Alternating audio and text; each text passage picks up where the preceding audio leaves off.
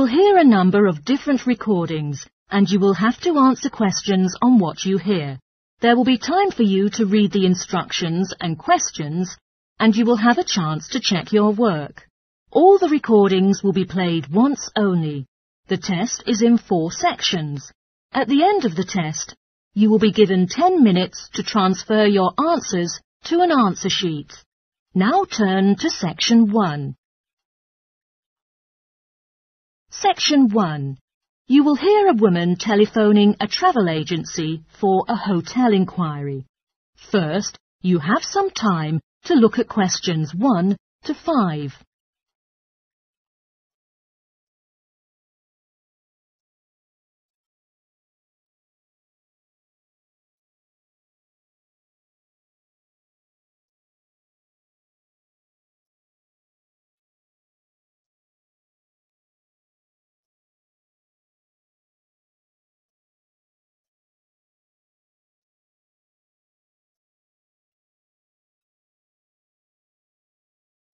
You will see that there is an example which has been done for you.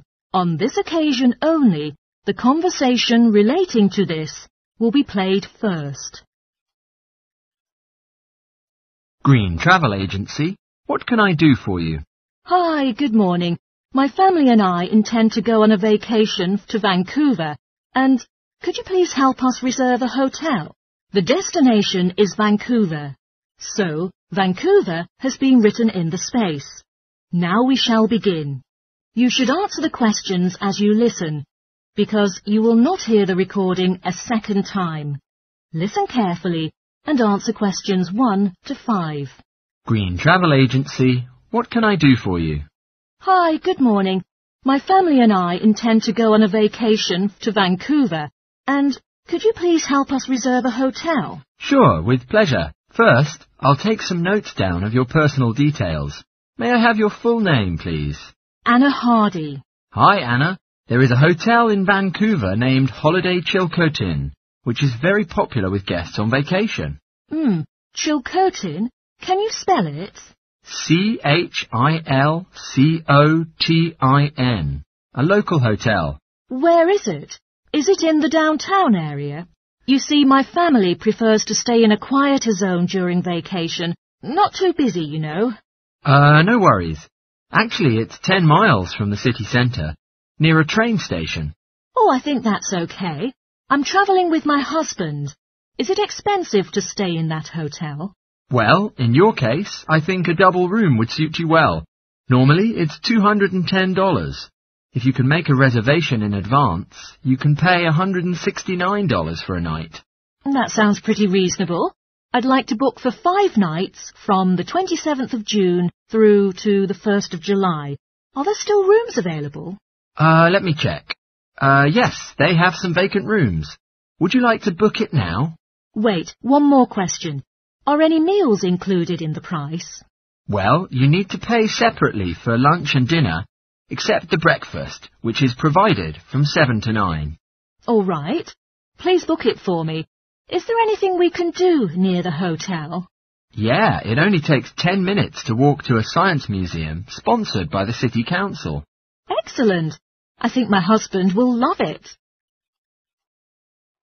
Before you hear the rest of the conversation, you have some time to look at questions 6 to 10.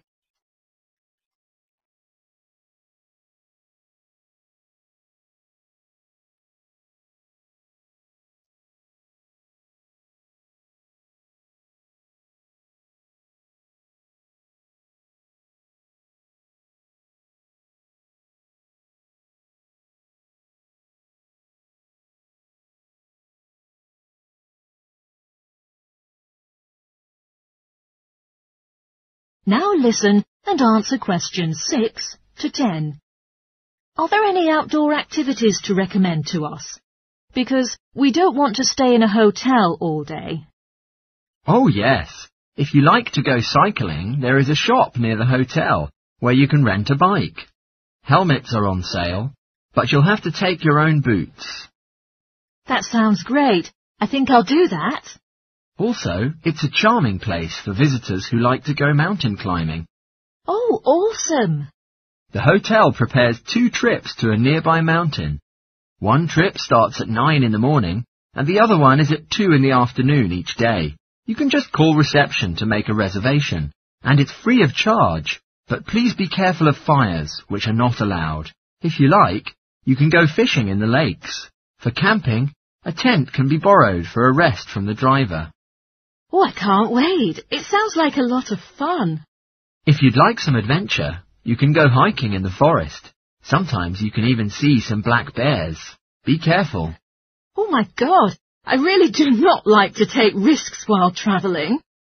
One last thing. There is a visit to an ancient gold mine every afternoon. If you're interested, just call reception. I think we will do that. Thank you so much for your help. You're more than welcome. That is the end of section 1. You now have half a minute to check your answers.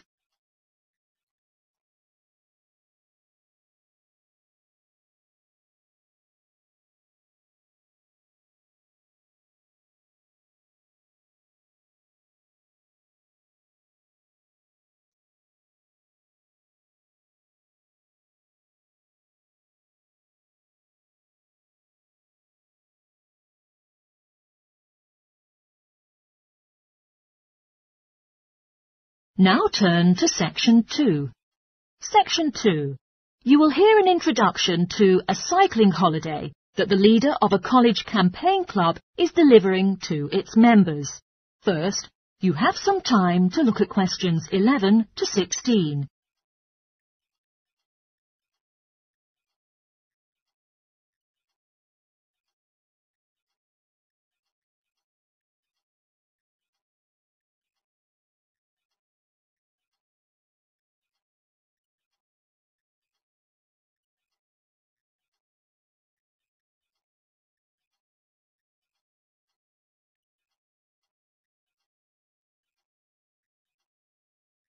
Now listen carefully and answer questions 11 to 16. Right. Now, let me bring you up to date with arrangements for our cycling tour next month. First of all, about the tents. You know, at the beginning, the idea was that I arranged to borrow some tents from the college, but it turns out they will be used by the hiking club at the same time, so I'm afraid you will have to bring your own. So, do remember to tell me whether you prefer to use a single tent or share with others. In this case, I'll know how many tents there'll be when I make the reservation at the various campsites. Last time, some of you said you would like to hire bikes and pick them up when you arrive, instead of taking your own. Well, I've asked lots of shops or agencies about bike hiring in St Andrews, the town where we'll be arriving, and unfortunately there aren't any shops that offer this service, so which, I'm afraid, means taking your own. I'll book them on the train when I book the train tickets, which reminds me, I'll need to know the exact number of people going too, so that I can get a group discount on the train fare. Another one that'll need to be booked is tickets for the football match we discussed last time. I've inquired about availability, and there are only a few seats left, so anyone who wants to go will need to get tickets very soon, ideally today or tomorrow. At our next meeting, I'll be able to give you all individual packs with the final programme and something about the area we'll be cycling through and places we'll be visiting. I'm afraid I haven't had the time to do that yet. Before you hear the rest of the talk, you have some time to look at questions 17 to 20.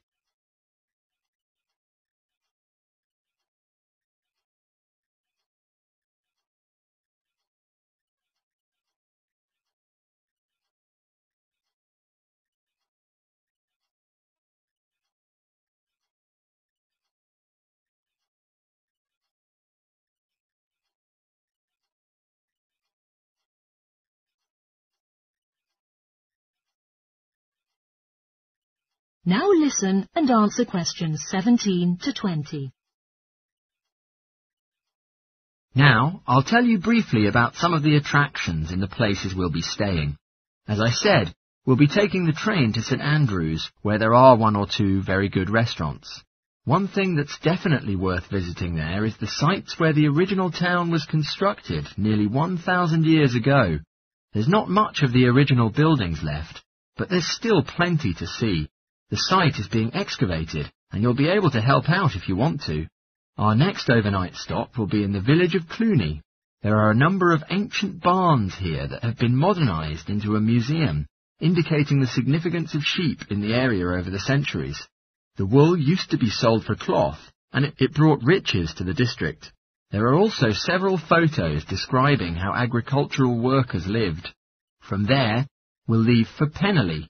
Penally is well known for its museum of village life, but that's being refurbished at the moment and isn't likely to reopen by the time we go there.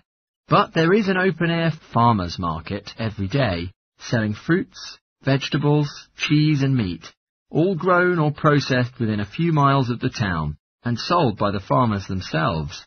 It's definitely worth a visit. In Farlow, which is one of the oldest towns in the region, there's a museum that shows how horses used to be the most universal way of travelling around, and how they were gradually substituted by steam, and later, of course, electric trains, buses, cars and bicycles. Right, now I'll pass around this sheet of paper. That is the end of section 2. You now have half a minute to check your answers.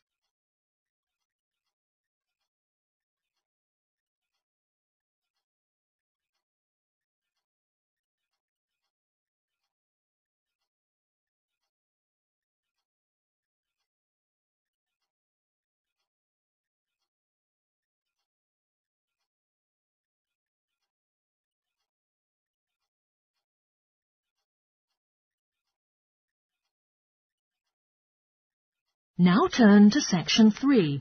Section 3. You will hear a tutor and his student called Helen discussing the anthropology project she is researching. First, you have some time to look at questions 21 to 24.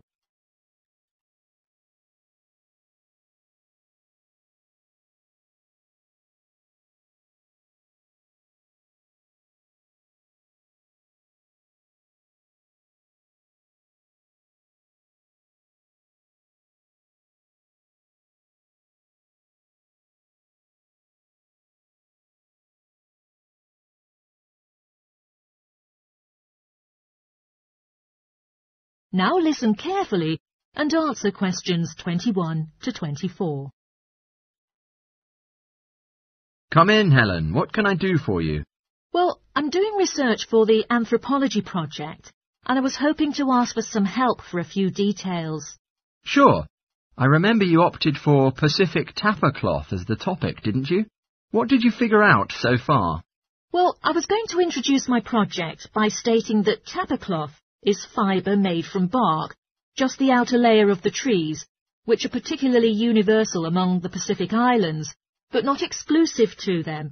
Actually, people in other parts of the world have also produced high-quality cloth from bark. But what sets Pacific tapper apart is the incredibly varied role it plays in this region. Nice! So what about raw materials that are used in the production? Well, tapper cloth is made from many species of trees. In the Pacific, the paper mulberry tree is most common, but it doesn't thrive in all conditions. In fact, it wasn't discovered in the islands at first, but was carried in canoes by the first migrants.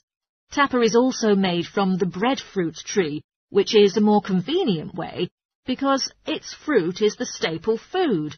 The paper mulberry tree is only grown for tapper-making mills. Yes, that's right. Then how about the Maori people here in New Zealand?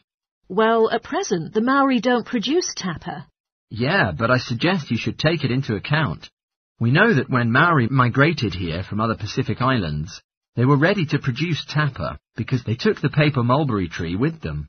The thing was, after they'd been in New Zealand a bit, they found the flax plant is superior to tapper because it makes stronger fabric. By the time Europeans arrived in the 18th century, Maori were producing all their fabric from flax rather than the tapper, and had been for some time. OK, so in terms of the production process itself, first the inner bark is beaten with a wooden hammer to soften the fibres.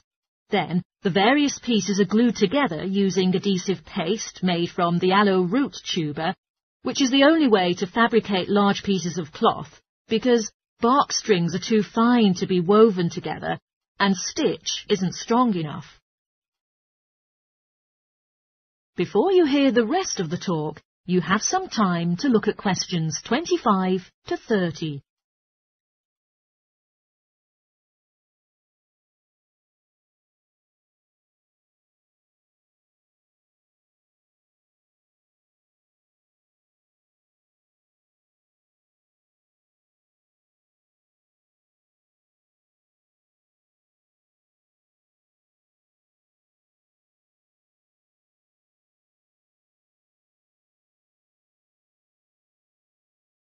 Now listen and answer questions 25 to 30.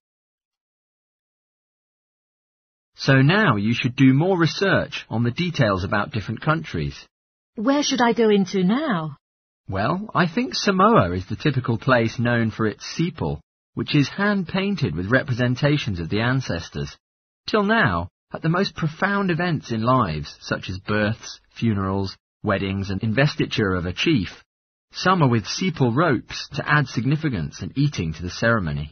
OK, then I can talk about Tonga. It seems to me that the great innovation in Tonga has been developing a simple coarse cloth, which is quick and easy to produce. This is suitable for all sorts of daily functions around the house, like bed covers, nets and curtains. Good point. Now, what about Cook Islands tapa? Well, the Swalia is of poor quality. Consequently, the breadfruit tree is often used. One type of thick cloth, called tekoda, was wrapped around the poles and used to make the entrances to places of worship, and therefore was highly regarded in local culture. You might mention Fiji as well, which is interesting, because tapa was actually used as currency there. Fijians used to sail between the islands and exchange tapa for other commodities, like canoes or pigs. I know that in Tahiti, the tapa cloth is regarded differently because the patterns are in colour, which is considered more valuable than the usual patterns. You're right about the Tahitians using coloured pigments, but they aren't more valuable. The colours are only decoration. People enjoy wearing bright robes, especially for dancing and competitive games, and do it just for fun. Oh, I'll take a note of that. Well, the last place I was going to mention was Tikopia. Even today, it's a common place to see wearing clothes made of tapa cloth. And on many of the other islands, the tapa only come out on special occasions. But here, you see people working in the gardens wearing tapa. Sounds promising, Helen. I'll look forward to the presentation of your project. That is the end of section 3. You now have half a minute to check your answers.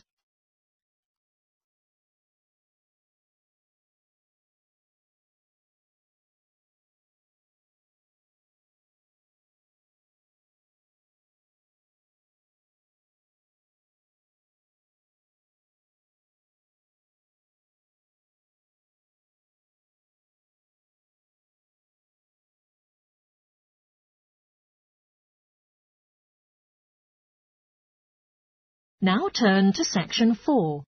Section 4. You will hear a biology freshman at a university presenting his research findings on the survival strategies used by butterflies. First, you have some time to look at questions 31 to 40.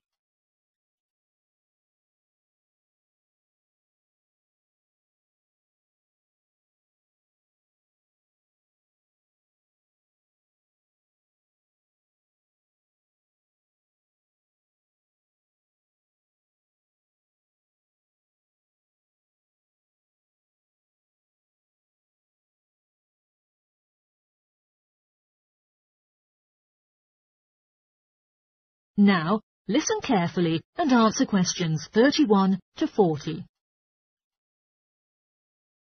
We were required to do the investigation regarding survival strategies of particular animals, and I chose to study how the butterflies will do for survival when cold weather and food shortage could easily influence their life cycle.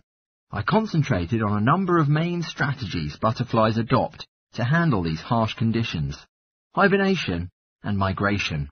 First, let's talk about the hibernation, which means a long-term sleep, in which an animal's metabolism slows to conserve strength. Various butterfly species have formed different patterns of hibernation at continuous periods of their life cycle.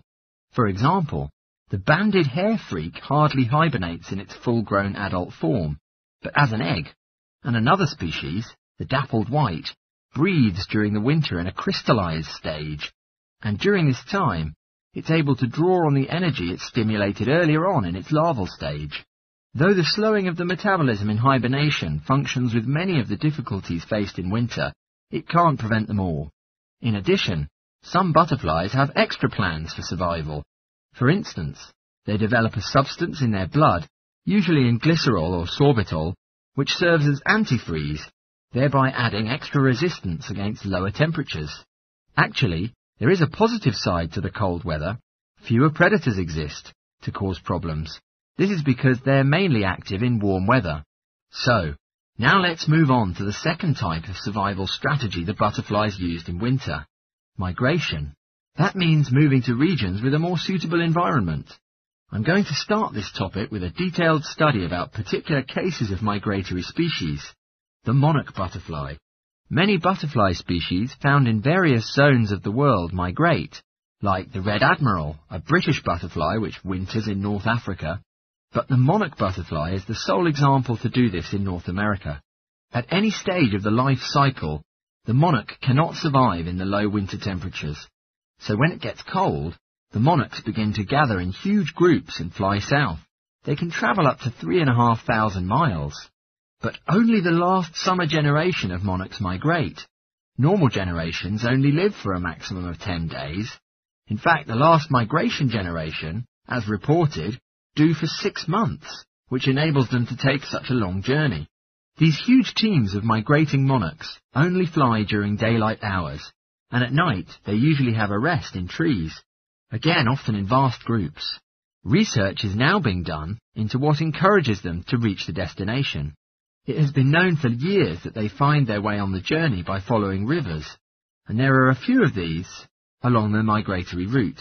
However, the new research indicates that they may also treat the sun as a navigational aid. During this time, they are able to feed, mainly from a type of flower called milkweed, but they are not able to reproduce during this period. The monarchs hand in their lineage to a particular region in Mexico, known as the Pierre a Sequoia. The monarchs are anticipated with great interest within the region, and over recent years, their annual arrival has gained great popularity among tourists. However, their habitat is being increasingly threatened. That is the end of section 4. You now have